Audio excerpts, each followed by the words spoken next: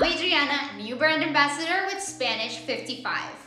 I am really excited to join the Spanish 55 team and to help you be fluent in one of the most beautiful and romantic languages known to man. Okay, I may be a little biased, but I think you agree.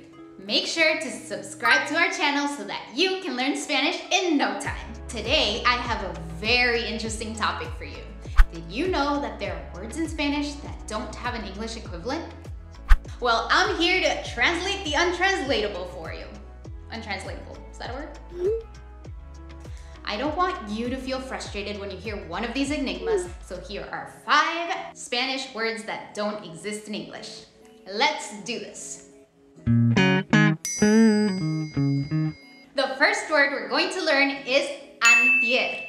Listen to this and see if you can figure out what it means. I was dating someone for a couple of weeks and it was going to be their birthday. So I bought a present and I was so proud of myself for remembering. When I gave them their present, they said this. Mi cumpleaños fue antier. No, tú me dijiste que era el 20 de agosto. Sí, hoy es 22. Antier, can you guess what it means? It means the day before yesterday. El día antes de ayer. Here are a couple more phrases with the word antier. Antier fui a la playa. The day before yesterday, I went to the beach. Mi amiga llegó de su viaje a España antier. My friend got back from her trip to Spain the day before yesterday. This next word is a little more complicated because it describes a state of being. The word is asoleado. Technically, it means to expose something to the sun for a long time. Have you ever been under the sun for a long time and felt drained, irritable, even a little disoriented and dizzy? Feeling asoleado is a term used to describe this mental and physical feeling of exhaustion. Tricky thing is, this term can be used even if these symptoms aren't caused by the sun. For example, I was in class and the kid behind me kept using his pencil to play with my hair. Alberto, para! I would tell him to stop, but he kept on going. For days. He had me beyond annoyed. He had me asoleada. Alberto, para! Me estás asoleando. And the next time he touched my hair, I turned around, grabbed his pencil, and threw it across the room. Something I would never have done in my right mind. I was a quiet, shy kid with straight A's that didn't even talk to anyone. But when you're asoleado, you're no longer acting under your usual sound judgment. And so I ended up getting detention for the first time in my life. And not gonna lie, I cried. This next word is one of my favorites. You'll find out why. Have you ever bought something new and couldn't wait to show it off?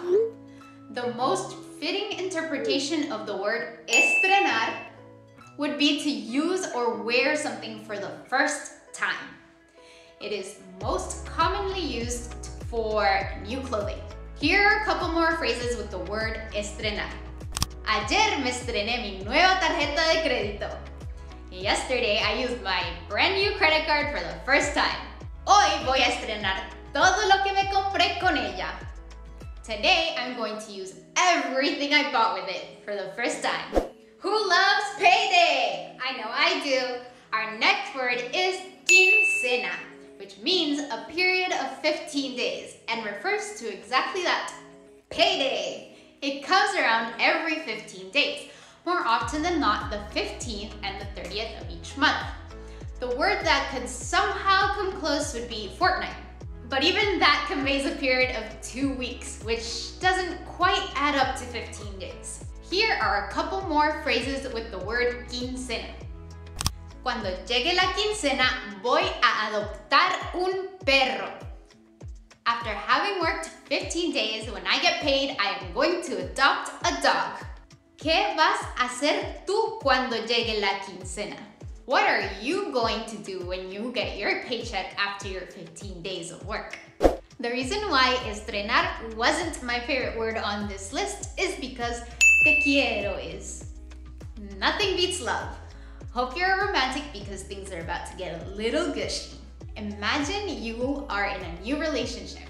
You're having a candlelit dinner with your girlfriend or boyfriend.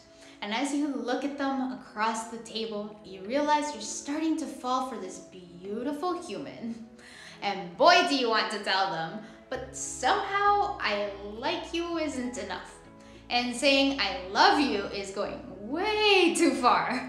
Wouldn't it be awesome if there were an intermediate way to express how you feel? If you're lucky enough to be a Spanish speaker, then you have just the way to do so. You can say te quiero.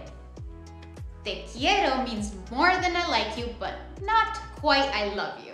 Te quiero tanto que todo el día pienso en ti. I like you so much that I think about you all day, but I don't quite love you yet. Te quiero is a way to say this without sounding mean. And we have come to the end of our fun list of 5 Spanish words that can't be translated into English. These words are not only fascinating, but they also give us a peek into the Spanish culture and improve our understanding of the language. What did you think? Join the conversation in the comments below and tell me which word was your favorite. Which one do you think we should have in English? Don't forget to subscribe and turn on the notification bell so you can get a ping for my next video. If you would like the benefit of one-on-one Spanish coaching, you can take advantage of the Spanish 55 tutors who will help you get more confident and take you to the next level. Hasta la próxima, amigos. I'll see you in the next video.